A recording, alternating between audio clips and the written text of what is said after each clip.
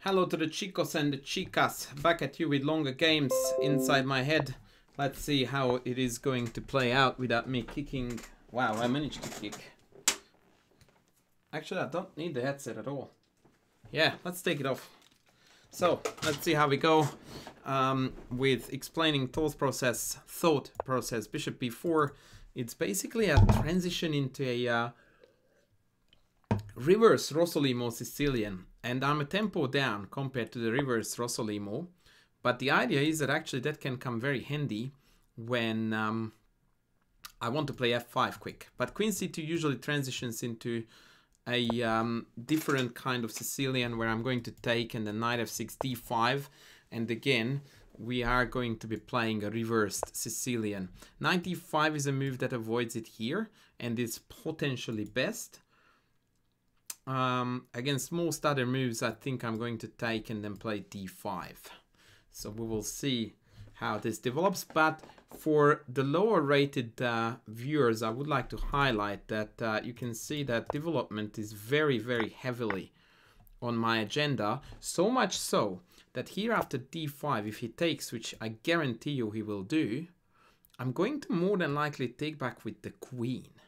Which many of you probably will go like, why would you do that when knight d5 comes with the tempo?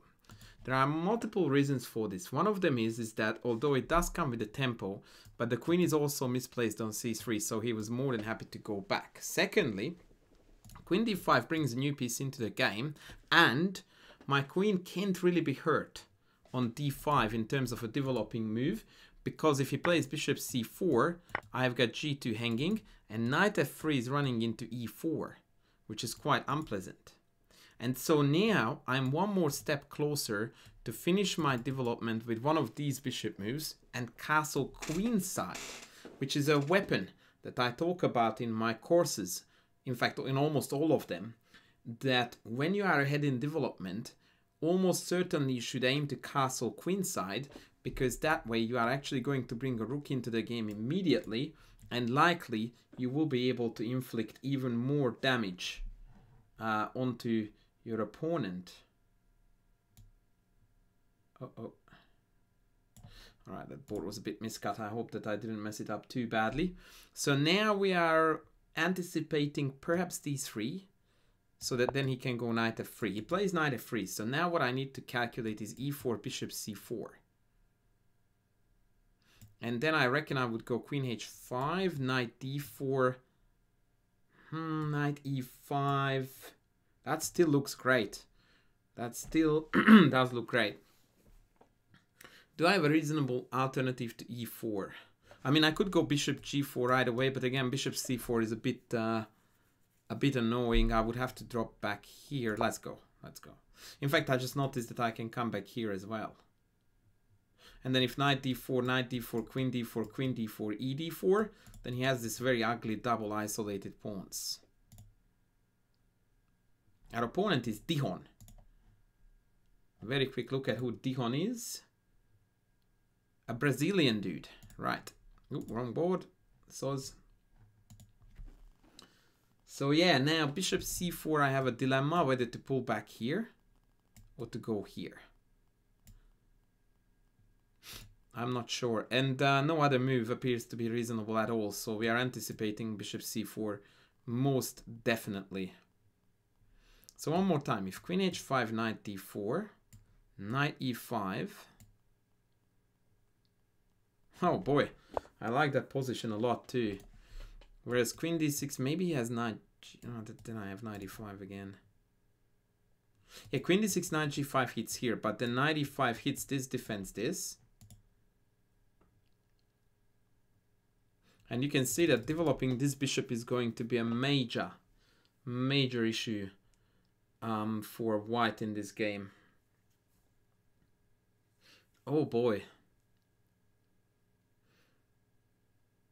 How should we do this?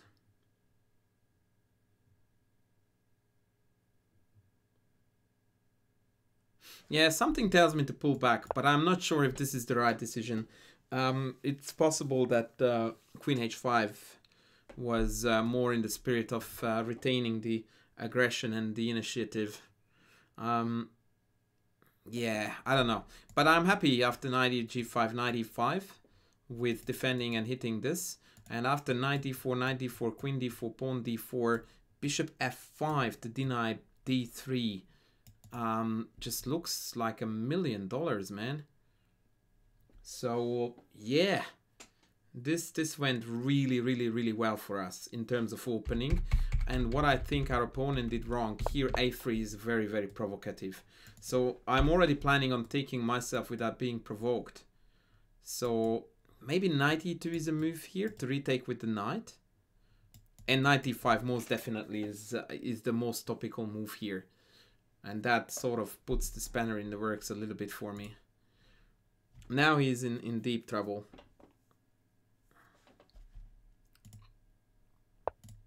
So knight g5, knight e5, there's no need to think there because that's a very obvious move. Although I do tell my students all the time that when they calculate a move that is still to be played on the board, then always recheck your calculations when it is actually on the board, because very often students tend to overlook things. Now, without wanting to sound obnoxious, obviously this has less and less effect as you become a stronger and stronger player, because your calculation will be actually very accurate. But now this has popped up in the last month at least 5 times that my students would calculate a line starting here, and then based on what they calculated here, they would play a move instantly out 5 moves later instead of checking and then playing it out. And they all got burned severely because that calculation was inaccurate. And when they played the move immediately, instantly there was a very powerful counterattack, or there was a blunder somewhere along the lines. But long story short, it's very important to recheck your calculations. The way how I did not. But then again, in this particular position for me, I felt 125% confident that this was the best move on the board. And so I did it. Now, as far as anticipation is concerned, I don't know, man. Like if the bishop drops back, I have h3, the bishop goes back, sorry, the knight goes back, I take it, they take, I castle. It's unplayable. It's terrible. The bishop can go back that way because of the check there.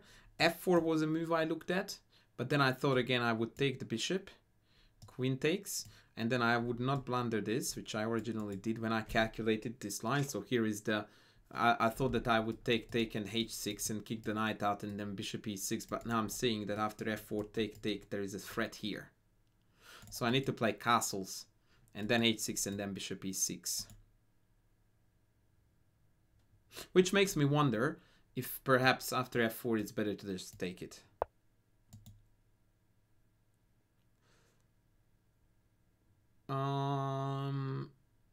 Hello?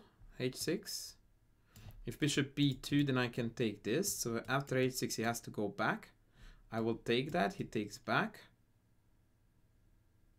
And then I have got a lot of moves there. I have check, but I also have castles, which is what I'm going to play.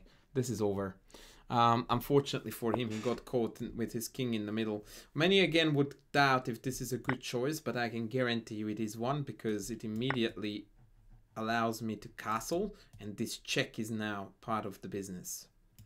Now I wanted to play he castles, because then after bishop here I have check and pick off this. But now upon deeper observation, I realize that if I castle, he can drop back.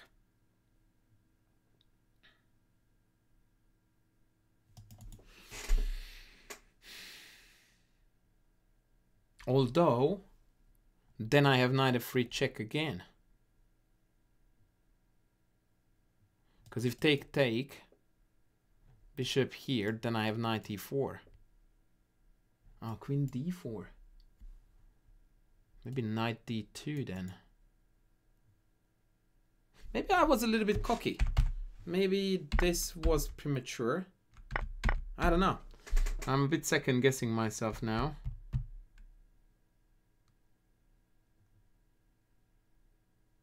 No, okay, let's just go natural chess. Castles can be bad. Bad, rather. So now the alternative plan, which I really like, upon closer reflection again, is that after here we have check. takes. And if bishop, oh, bishop here though. Yeah, but the knight e4 hits this. Okay, so the idea that I'm trying to do on the board was that after bishop e2 check, bishop takes, pawn takes, I want to go queen here, and mate. So let's calculate. Bishop here, check. By the way, when you play your games, don't ever draw these arrows, because they will mess up your thinking. What? It's just a blunder. Okay, now it's game over. Bishop e2 was his only move. I mean, maybe king f1, knight d2, king g2 is what he wants, but... oh, wow. Hello? Check. Now king f1 is only. Wow, this is terrible chess by my opponent. And resignation.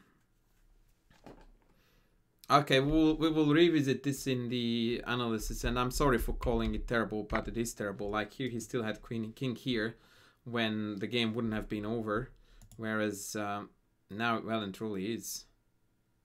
Okay, let's kick this. Oh no, let's just go here, right? Okay, that would have been foolish. Like I'm thinking it's almost unstoppable mate now. Okay, not quite.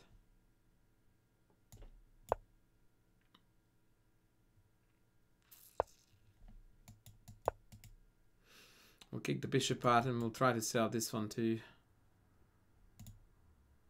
Okay, the rest is really not going to be particularly instructive because my opponent is a piece down. By the way, 95, 93 is probably an even better plan than what I'm trying to do. So just to be sure that we understand, oh my god. Yeah, this turned out to be real bad. Okay, let's try one more game and then I will do the analysis after. The idea was to play against lower rated opponents, but following the leech's policy of only one account allowed, I'm playing on my own account and I cannot play. So I'm 2500 rated rapid, so even 500 is the largest rating gap that you can go down by, and therefore, ooh, I forgot to display my opponent's. Oh shoot! Sorry guys, you didn't see the clocks at all during the game. So even this guy is 2100, but I don't know. Sometimes it's easier to explain instructional ideas against someone who is a little bit more of a seasoned player. Okay, take, knight f6, we will take, and then bishop d3, and then we'll try to castle queenside just like before. So take, knight f bishop d3. There's not much point in this position playing bishop g5 because bishop e7 and you have to trade anyway. Okay, bishop e7, queen e2. Castles, bishop d2, not really a good line this is that I'm playing, but at least it's one that keeps a little bit of energy and life in the position.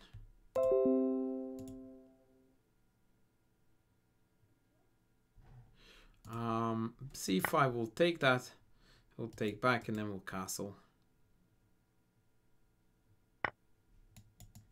So at least I have got now what I wanted to have in terms of you know, this is objectively not a line that gives white any advantage, but at least I have got some kind of an initiative based on the fact that my development is complete, his isn't, and because of the kings are castled to the opposite side, again, it always generates a little bit of an extra oomph, like I can get cute with a quick g4, g5 idea at times, which is very handy. Keres did that against Petrov. A game that I believe I put it up on this very channel. And queen b6 is a popular move here. I have had some struggles against this. So now if I go knight e5, which is the most natural move as far as I'm concerned, then bishop f2, rook f1, bishop d4, knight c4 is hitting queen defense mate. I actually like that. I don't think it's objectively a good move, but I want to experiment with this a little bit because I'm happy for him to take this because that opens up a tactical avenue that I really, really like. And that is the following. Takes, rook here, and for argument's sake, let's say the bishop goes back. And then I take the knight, bang. And then I have after gf either further sacrifice and then check with a raging attack that I dare say is an instant win, or take here, bishop back, rook take, and then queen h5, immediate mate threat forcing f5, and again check, check, bishop h6, and mate on g7 is inevitable. So this is why I always preach a lot about not really paying too much attention to material, in the sense that your first thought when something like this occurs should never be the how do I defend this, but the how do I outsmart this kind of mentality. Now I've got another favorite motif of mine kind of emerging, which is g5 something, sorry, g4 something, g5 knight he check, king takes, and then I have check takes. So let's go for that now. I don't see why this is a relevant move, by the way. Unless I'm missing something, I don't understand rook d8 at all. This could turn out to be a very hugely instructive session, because the previous game was, okay, the end of it was really lame, but the way how we got there was quite cool. And here I think we also might be looking at something rather juicy and delicious. And now after bishop takes f2, I don't even want to do this anymore. I just go g5 and carnage, carnage, carnage. Hopefully I did say carnage enough times. Okay, he's totally oblivious to my plan. So now knight d5 check, king takes check, king back check, king here. What's the fastest mate there?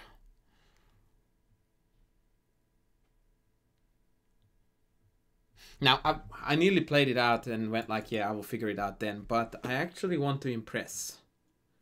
I would like to impress. So I will try to figure this out. Although I'm 100% certain that it wins. So check, takes, check, here, check, back to h7.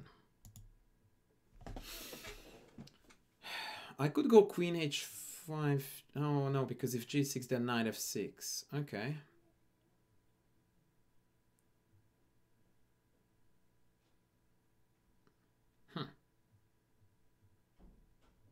Okay, maybe I have bishop c3, knight takes c3. This is really far-fetched. Nah, I don't want to do that.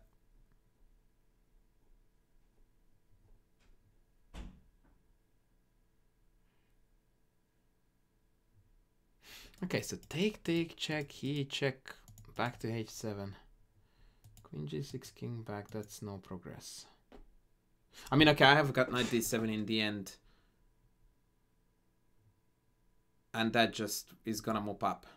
Okay, let's go. Like, I just found a line that is guaranteed win. And so then you have no reason to not to.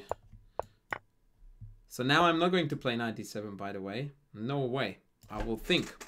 Because I still am not happy with that. I really want this to be a mate attack.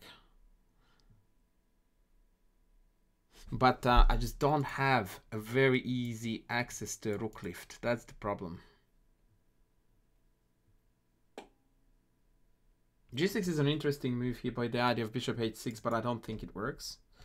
I have check here, which also doesn't seem to carry the necessary oomph. Oh my god, and then the designs, like Jesus, man. Okay, so let's go back to analysis board now and have a look at the games.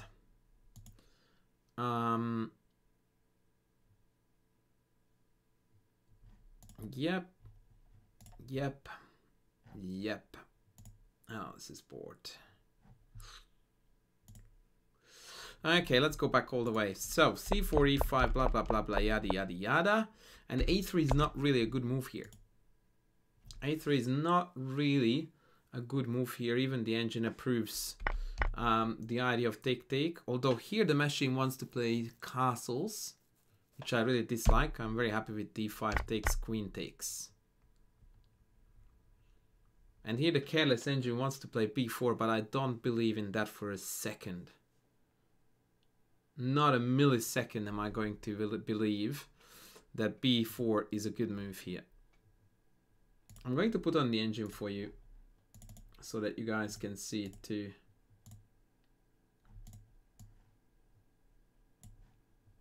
So b4, I would have played one of these bishop moves.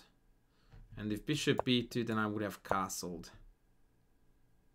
And if knight here, I would have played rook here. And now the engine eval is still slightly white's favor. I'm very reluctant to believe this, but the engine is smarter than me. Anyway, knight f3 was played, e4 was played, bishop c4 was played, and I was a lot more optimistic than I should have been, apparently.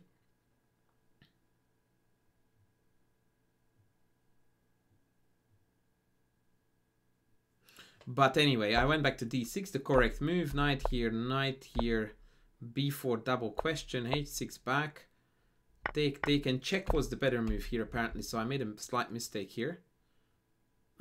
Marginal error. Bishop b2 bad, so I was worried about bishop d, well, not worried, but I reckon that this was best, and I wanted to go this way. But this turns out to be not as good as knight f3. And then coming from e4. Yeah, this is just an overwhelming position for black. The white king essentially doesn't exist. This is a no-go zone for sure.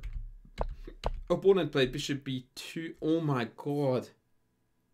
I just missed the piece. I mean, to be fair to me, and I don't want to sound lame, but I'm recording this after 4.5 hours stream at midnight. But missing this is inexcusable. Well, I'm gonna upload it anyway. It's just to show that I'm also a mere mortal. Takes, and I was telling him to go here. Yeah, okay, so this queen d7 is best. That's not an easy move to find. And the idea is that if king here, then we have check, king here, and then we have got a lovely mate. Oh my god. Take a guess if I saw this or not. Alrighty, so he took, and then, yeah, it just fell apart afterwards. Everything came off. Let's have a look at the other game, because that was a little bit better contested. So this one was... Oh, wow, 7 average centipawn loss. I guess there is a reason to be proud there. Okay, yada. Turns out that this opening was quite well played by me. Take. And queen b6 is actually a mistake, and 95 best. Baby! Look at me go. Knight d, rook d8. Oh, okay, bishop g5 is the favorite move. The idea is identical, actually.